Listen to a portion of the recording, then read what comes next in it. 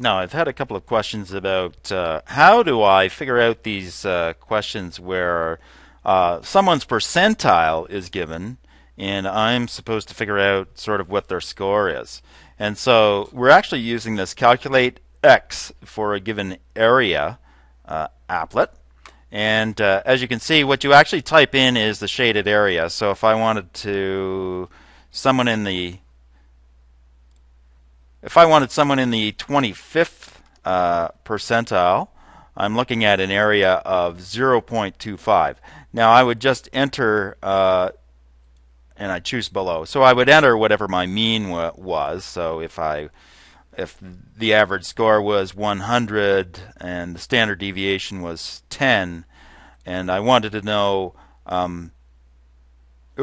below. If I wanted to know what someone's score was who was in the 25th percentile, I just want to see 25% of the area underneath the curve and find out what the Z score is. And so I can actually see that if that was the test with an average of 100 and a standard deviation of 10, the person would have a score of 93.